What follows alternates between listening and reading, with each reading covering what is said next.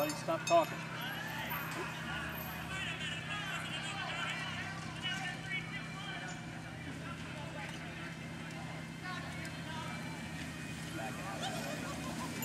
Go right, fair right, fair right. What do you want me to do? Put that around my neck? Come on, John.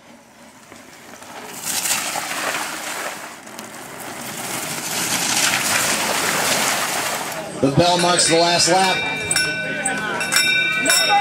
It rained a little bit. Did it affect the course at all? Absolutely. Absolutely?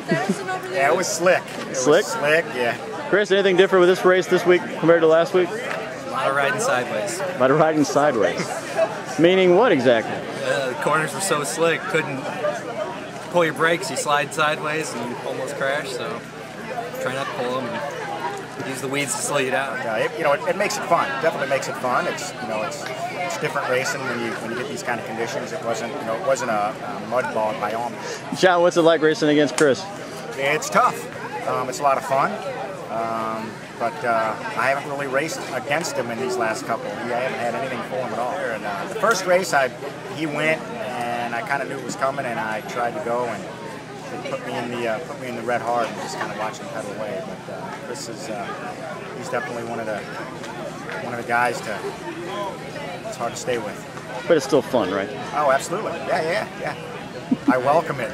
You gotta watch out for John, though. If you're having a bad day or he's having a good day, he'll definitely be right there to let you know it. Sure. Set, go!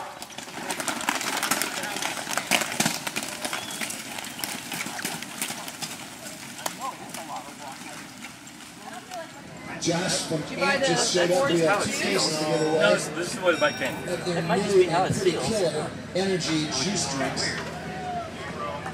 Just what one.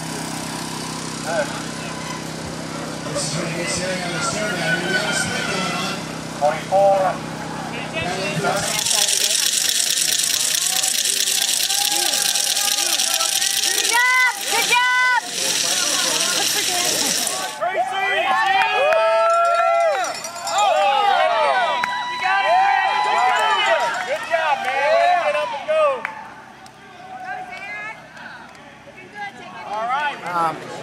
Just how much fun it is, and how much we appreciate what Ralph's doing.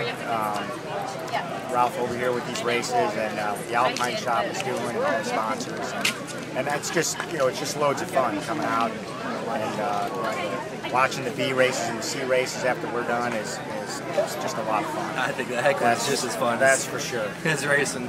It's really neat seeing how many people are coming out to these to just jump in and first-time racers. It's really neat to see. That's for sure.